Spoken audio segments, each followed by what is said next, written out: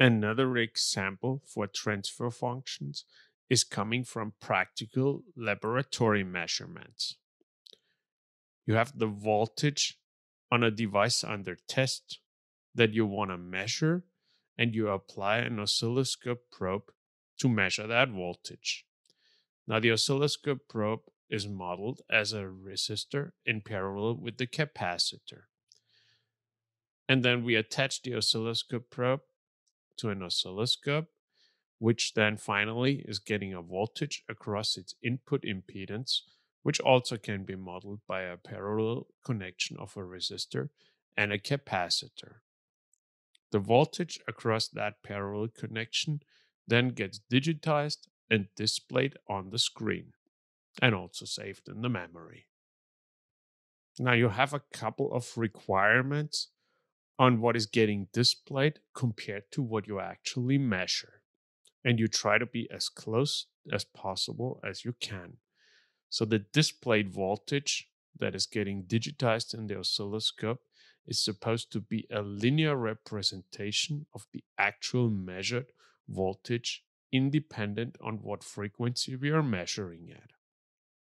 Then we have another constraint that most of the oscilloscopes on the market have an input resistance of 1 mega ohm in parallel with about 5 picofarads.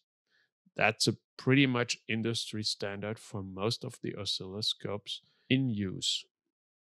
And then most of the software on the oscilloscopes expect the voltage division to be a factor of 10 from the measured voltage to the displayed voltage. You can also meet the factor of 1, so a direct representation, but to measure higher voltages, you usually want to scale it down to not damage the maximum voltage that the oscilloscope can take at its very sensitive inputs here. So for now, let's stick with those mainstream numbers and requirements. Let's start out with transferring those requirements into actual equations, with the linear representation meaning here that the transfer function of the display voltage divided by the measurement voltage must be real, and you don't want to have any imaginary part. So the imaginary part of that transfer function needs to be 0. And furthermore, the voltage division by a factor of 10 means that at any given frequency, we want that transfer function to be 1 over 10. So basically, we are forming a voltage divider of two impedances, where both of those impedances are a parallel connection of a resistor and a capacitor, here indicated with the indexes scope and probe. The voltage that we are measuring across is the one of the impedance of the scope components, and the one which is in series with that one is the impedance of the probe components. So we can form the voltage division, which is the transfer function down here. We can again simplify by multiplying with the 1 plus SRC components here, and that holds for both of the impedances in the denominator.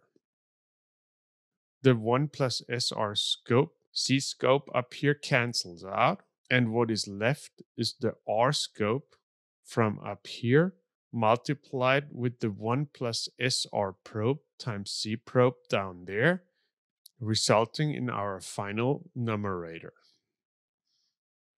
In the denominator, we just cross multiply from the denominators of the individual impedances to the numerators, and we can sort the real parts and the imaginary parts. Now we have already calculated enough information to satisfy the first requirement, the requirement for a voltage division of a factor of 10 at all frequencies, which includes 0. So if we look at it at a frequency 0, we only have the resistances left here, And with the given resistor from the scope, we are left with one unknown only, and that's the probe resistance, which we here can calculate into 9 times the scope resistance. So that means we want the probe resistor to be around 9 mega ohm, which is a pretty high number for a resistor. Now, satisfying the requirement for the linear scaling meant that we need the imaginary part of the transfer function to be 0. As we had a complex number both in the denominator and in the numerator, we first need to eliminate the imaginary numbers in the denominator, and we can do that by multiplying with the conjugate complex as a plus jb multiplied with the conjugate complex of that number, a minus jb equals a squared minus b squared, and that itself is a real number, so all the imaginary part is going to end up in the numerator, and that's the part that we want to zero out. I have applied that to the denominator already here, which is the denominator multiplied with the conjugate complex of the denominator, and that conjugate complex of the denominator is showing up here now in the numerator, and we are multiplying it with the original numerator of the transfer function. That again gives a real part from the multiplication of the two real parts in the new numerator and the multiplication of the two imaginary parts of the numerator, which we are not that much interested in anymore. So the multiplication of this term with that term, as well as the other multiplication, the real part here, with the imaginary part down here, will result in our final imaginary part of the transfer function defined by the numerator here. Now, this is the one that needs to be 0 to fulfill the requirement that we set up for the linear representation of the measured voltage. Now, the scope resistance and the probe resistance shows up in both of those terms here, where the scope resistance is squared on the second term, and the other ones are only showing up single, so those already go out here.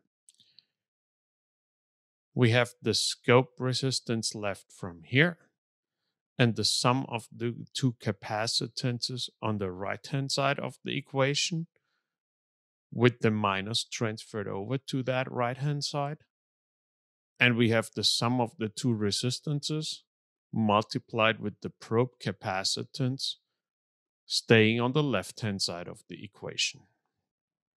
Now in that equation, we have on the left-hand side our scope times C probe here, and on the right-hand side, we have the C probe and the R scope over here, which cancel out.